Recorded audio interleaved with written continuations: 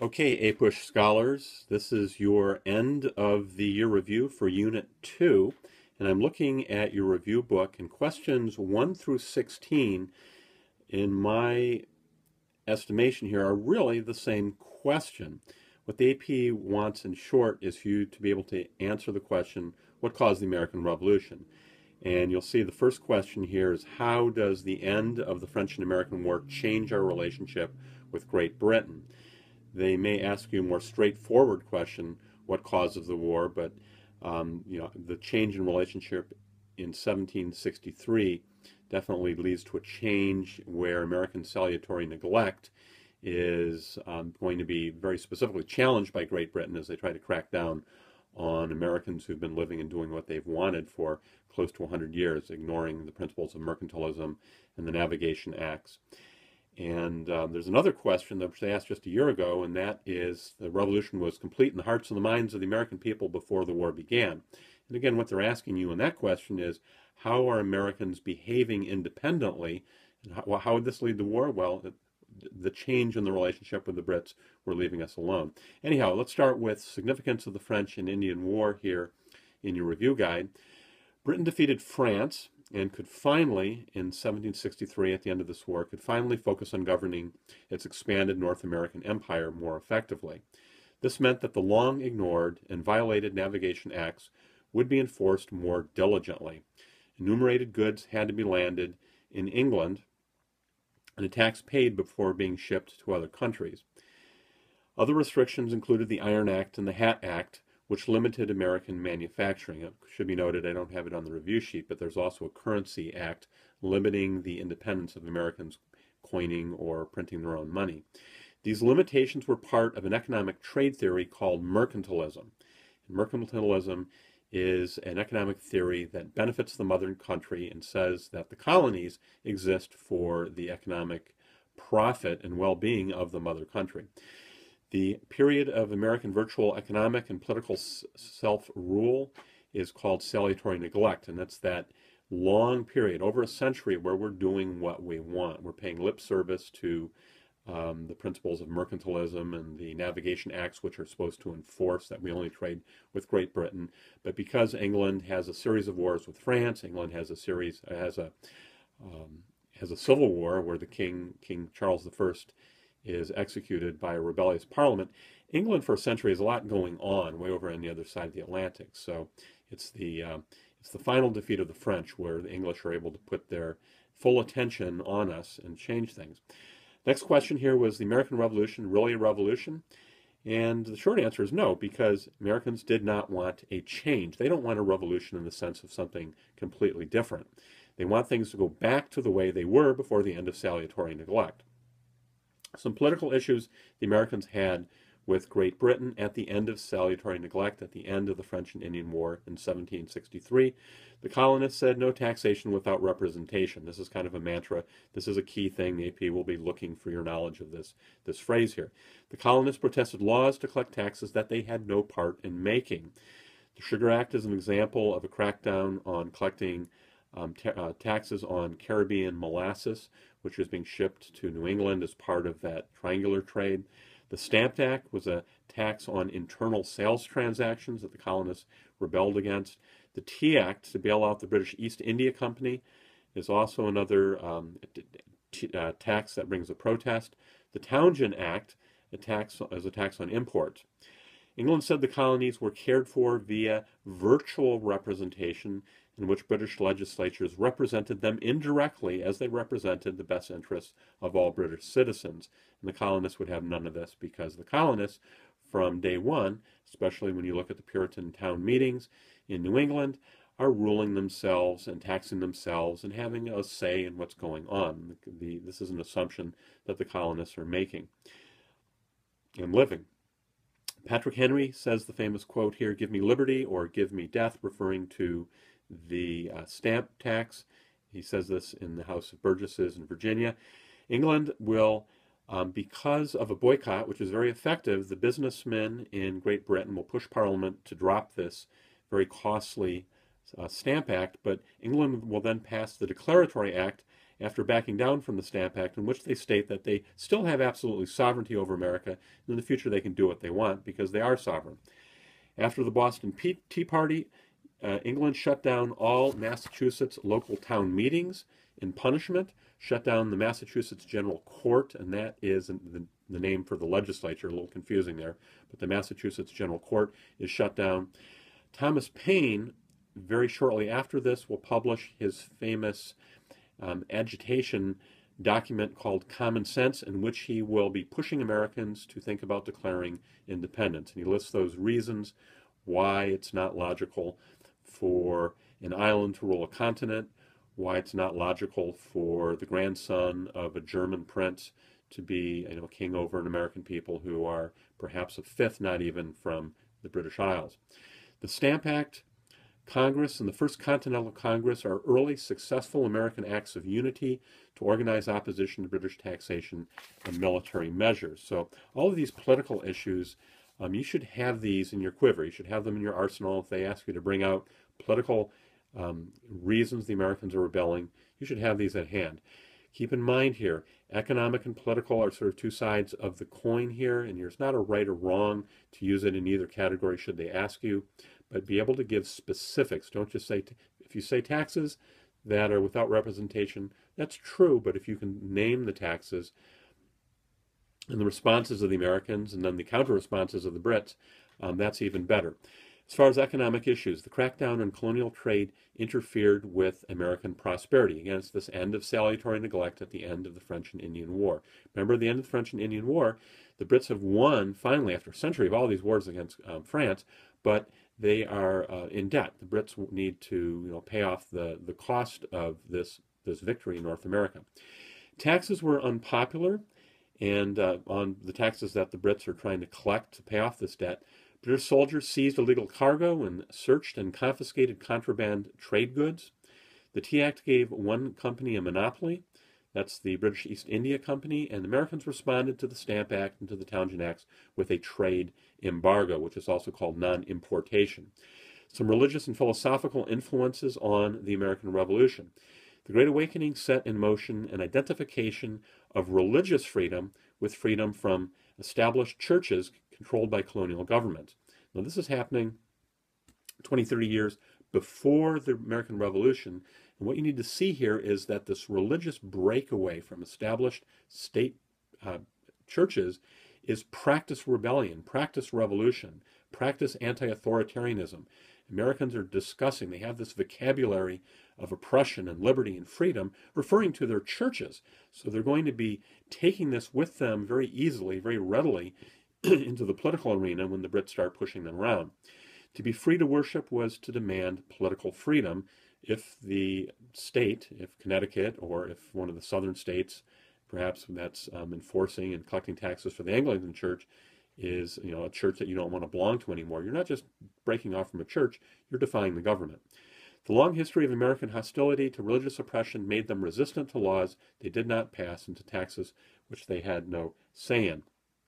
The Enlightenment philosopher John Locke said that men were born free and created government to be their servant and to protect their natural rights. There was once a question asking the influence of the Enlightenment on the American Revolution. Definitely John Locke, that men are born with rights. They set governments up voluntarily to protect their rights, and if those governments do not protect those rights, men who voluntarily set the governments up in the first place have the right to overthrow these governments and to set a government which will protect them. The long history of American hostility to religious oppression. Oh, and I'm looking at the other question we just did here. John Locke said that unjust governments could be removed, and his ideas were directly adopted by Thomas Jefferson, who is the guy on tap for writing the Declaration of Independence. Jefferson is openly cribbing sort of the state-of-the-art ideas on political freedom from John Locke. Another Enlightenment person to know is Ben Franklin, who is, he's arguing that we should live by reason in his writings. He's a very popular newspaper man at this time. As far as civil liberties refer to personal freedom, the freedom of your person, your property, not to be seized, not to be arrested, not to be thrown in jail without some sort of due process. Slightly different from laws that you don't like and different from taxes that you don't like. Some civil liberties issues. Americans resented soldiers being forced into their homes under the Quartering Act. They resented writs of assistance, which were general search warrants, which violated their privacy. The Brits could come in as many times as they wanted, anywhere, looking through your rooms, your house, your inn, your business, your shed, your barn, looking for contraband goods to confiscate. The Americans were angered by admiralty courts. These are military courts that bypass trials by their peers. You get a military court of a bunch of British soldiers or a bunch of British sailors, and you're going to be found guilty.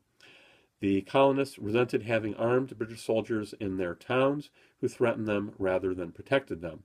And one example of this is the Boston Massacre, where these young American teens who were, probably out drinking, they're angry, there's kind of an economic recession, to use a modern term, happening in Boston, and there's a bunch of young British soldiers who are afraid and who are hostile to the Americans, and some shots break out and some Americans are killed, and that's the Boston Massacre. That's 1770. Keep in mind, Boston Massacre is about 5 years before the Boston Tea Party. These aren't the same event. Some serious battles that are fought before the Declaration of Independence. These are reasons for declaring independence. Some of the serious fighting, Lexington and Concord, where the Americans are going to be attacked by the Brits, who are looking for supplies of military weaponry in these two towns. There's going to be fighting there. And at Bunker Hill, remember Ethan Allen, Green Mountain Boys, Benedict Arnold are involved in seizing some British artillery, some cannon up in upstate New York at Fort Ticonderoga. They drag these cannon down through the snow, through the woods, and they put them on Bunker Hill, pointing down at the Brits in Boston. The Brits will successfully take this hill at great, great loss, depending on how you look at it. You could argue it's it's an American victory over the British, even though they take the hill, because the Brits will pull out. And that'll be the first place where the Brits will sort of effectively give the Americans their operating freedom here, and the Brits at that point will move down to New York. Other military measures are the aforementioned search and seizure and interdiction of smuggling that violated the Navigation Acts, and the military and the admiralty courts. As far as land acquisition, the very first thing the Brits do when they try to crack down on the Americans after the French and Indian War, you got to know 1763. That's the end of the French and Indian War and the beginning of this crackdown to collect the tax money the Americans have been dodging. The Brits draw this imaginary line through the crest of the Appalachian Mountains. It's called the Proclamation of 1763, and the goal here is to keep watch on the Americans, to keep the Americans on one side of the mountains. And there's a rebellion going on. Pontiac's rebellion is going on. So the Brits are sort of justifying this by protecting the Americans, by just telling them not to move. But this is denying poor Americans their crack at getting a farm in the Ohio River Valley. It's robbing the wealthy Americans who are speculating in land of a chance to make some money. And remember, George Washington is a surveyor, and what that really means is he's a guy who's a sort of a real estate agent, buying and selling land. And also the colonies can't get any taxation for those people who are living across the mountains as well. One final thing here, part of the what are called the Intolerable Acts, which shut Boston down after Boston throws the tea into the harbor. Remember, they've shut the colony down. There's another piece of this. It's called the Quebec Act, which is going to, from a British perspective, give the Quebecois, the French in Quebec, sort of self-government, but the colonists see this as dangerous, giving Catholics self-rule. But more so, that disputed land that we fought with the French over in the French and Indian War is given to Quebec, which is now a British colony. So this land, which many Americans claim, is being given to the French Canadians. So that's one more gripe. I'm going to go to, okay, that's questions 1 through 16. I'm going to jump down to question 17, kind of similar in some ways here. Analyze the ways in which British imperial policies between 1763 and 1776 intensified colonials' resistance to British rule and their commitment to Republican values. If you notice this, I probably could have and maybe should have put this with the other 16 questions. I think I put this separate because this is in a redo or revised version of the review guide. But you'll see here that this is sort of the same question here. Pre-1763 British imperial policies include economic regulation, this idea of mercantilism, of regulating the colonist trade, which is being enforced through the Navigation Acts, which say you have to trade with Britain, only with Britain, on British ships. The 7 Years' War, which is the same as the French and Indian War, ends in 1763 with the Treaty of Paris, giving Britain a big North American win, but also a big debt to pay. Also, you should note that during this war, the French and Indian War, there's discussion among the colonists to protect themselves against the French, who are a mutual enemy. The Americans and the Brits are allied together in the French and Indian War. And the colonists very stubbornly resist any sort of being bossed around by any sort of American provisional government. And that proposal is called the Albany Plan. And very often, the AP will ask you, compare the Albany Plan with the Articles of Confederation or with the Constitution. And, you see the Albany Plan is kind of it's a failure to make a government. The Articles of Confederation is very weak, flimsy post-war government. And the Constitution is a successful creation of a government that actually can govern. Okay, back to the review in the book here, 1763 through 1776. The need for revenue led England to clamp down on dodging tax payment and smuggling through writs of assistance, admiralty courts, and the ending of the many years, over a century, of salutary neglect. Remember, the word salutary means healthy, something that's healthy for the Americans. The Brits are, they're buying our ships, they're buying our supplies, they're buying the stuff we grow, and they're protecting us. So we're living in sort of the best of both worlds during this period of salutary neglect. Proclamation of 1763 was meant to draw a line between the colonists and Pontiac and his Indian attacks on the frontier, and this led to resentment against England by frontier settlers, leading to the Paxton Boys' attacks on the Indians in 1764. Remember, the Paxton Boys are these Pennsylvania farmers way on the frontier. They're poor, they're bumping up against the Indians, and they're arguing that the Pennsylvania colonial government is not protecting them, so they're going to march on Philadelphia. And Benjamin Franklin, interestingly enough, will talk them down into, not attacking the government here. But this is in 1764. And it's kind of a prequel, perhaps, to this rebellion against the government, which is not doing what it's supposed to do, protect its citizens. Again, going down question 17 here, some things bothering the Americans. The Sugar Act in 1764, the Stamp Act in 1765, which is that whole issue of taxation without representation. The Sons of Liberty are this extra legal group which are formed. They're kind of like bullies who would go after tax collectors and people who violated the embargoes, and they led riots. And there's also the formation of the Stamp Act Congress, and this is a group of colonists which are it's not a government per se, but it's a group to protest the Stamp Act and to support non-importation or a boycott. And Patrick Henry gave, again, his famous speech in the Virginia House of Burgesses complaining about the Stamp Act, give me liberty or give me death. The Quarterly Act was passed in 1765, as was the Declaratory Act, declaring that Parliament, even though they do repeal the Stamp Act, the Parliament is sovereign. The Townshend Acts are a way to get around the colonial dodge, which says you can't tax us internally, inside, deep inside the country, at the point of sale.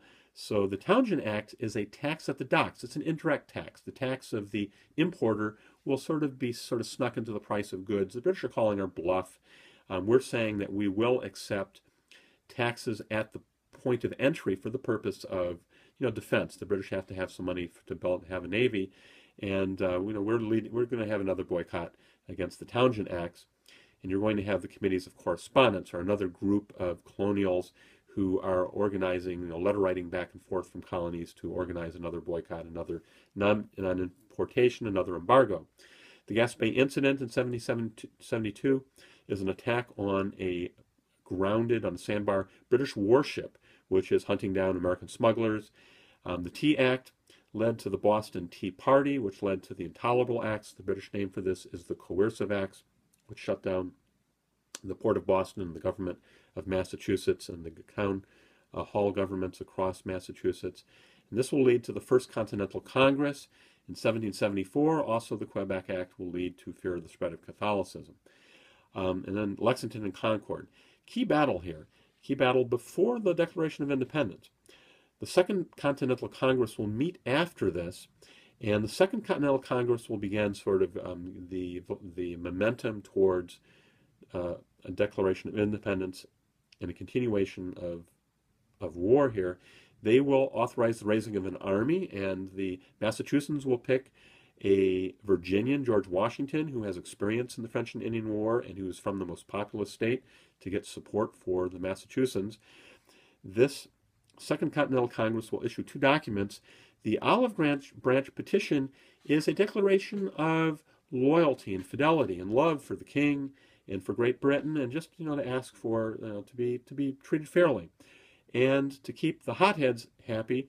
There's a second document, and it's a long name, the Declaration of the Causes and Necessity of Taking Up of Arms, and that basically says we will fight you if you send more soldiers.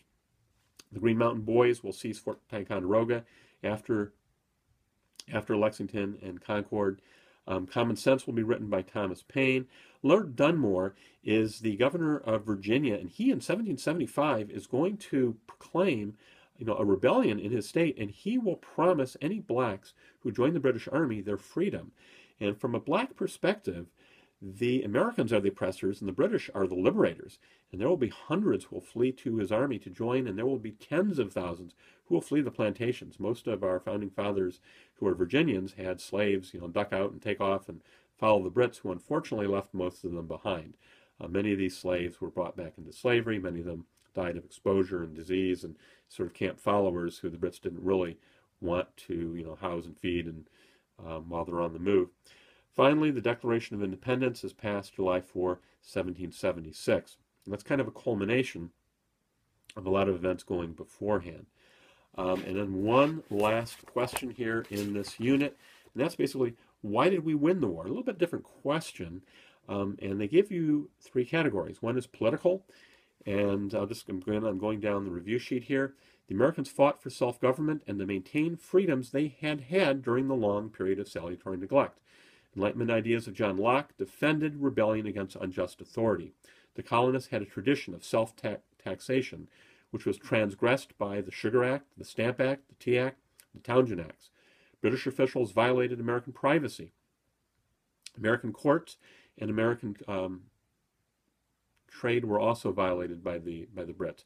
Lord Dunmore in Virginia urged rebellion by American slaves, and this was seen as stirring up insurrection, which is one of the things that's in the Declaration of Independence. AP loves you to know that in the original document, the Brits are accused of foisting slavery on the Americans and stirring the slaves to rebel. That gets crossed out. The Southern delegates aren't really too keen on putting that in the Declaration. It's kind of interesting that Jefferson, a slave-owning Virginian, tried to put it in the first place. Back to political, the Second Continental Congress offered both the Olive Branch Petition and the Declaration of Causes in the aftermath of the battles of Lexington and Concord. Thomas Paine's 1775 Common Sense boldly set forth a call for independence, which followed in July 1776 in Jefferson's writing of the Declaration of Independence. And in many ways, lots going on. I mean, we're talking years and years and years of taxes and violations of privacy and civil liberties and a bunch of battles going on, Bunker Hill and Lexington and Concord. And Thomas Paine is the guy, he's the man of the hour. He's putting everything together, and he says, why are we putting up with this?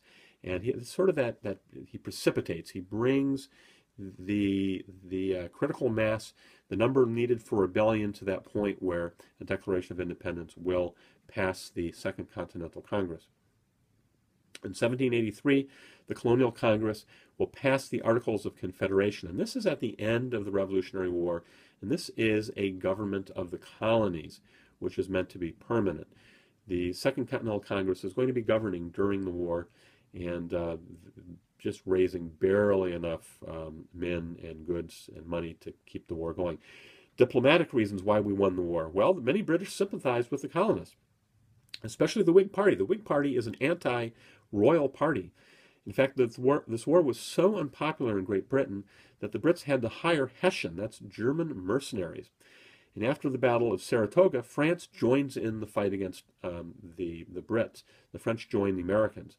And this is a key, most books call this the turning point of the war, where the French give us soldiers, they give us money, they give us lines of credit. Their navy is going to basically block the rescue of Cornwallis's army at the end of the war in 1783 from Yorktown, where they're trapped. And the military reasons, well, Patriot advantages. We have a just cause. This war is not popular in Great Britain.